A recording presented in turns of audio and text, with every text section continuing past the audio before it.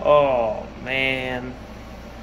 So, I was just editing my video, and this rarely happens.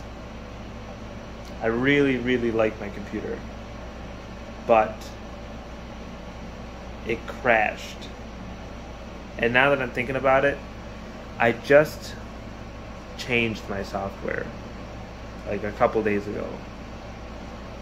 Yesterday, maybe a day or two ago. And I updated it to like a newer version. And I'm wondering if that's why it crashed.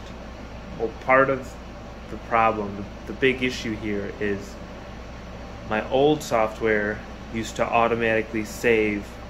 I had it set to save every minute so that if anything did happen, if it died or if it crashed, whatever, I would only lose a minute's worth of work. And when I upgraded to the newer software, I didn't set up the autosave, and I just finished the video. It's a 10-minute video, and it's gone. So, that's why you're looking at me now, Editor Dan, because this is the substitution video for what'll be tomorrow. Gotta fix this, so I'm gonna do that after work tomorrow. I'm gonna go back to my old software and edit that video again.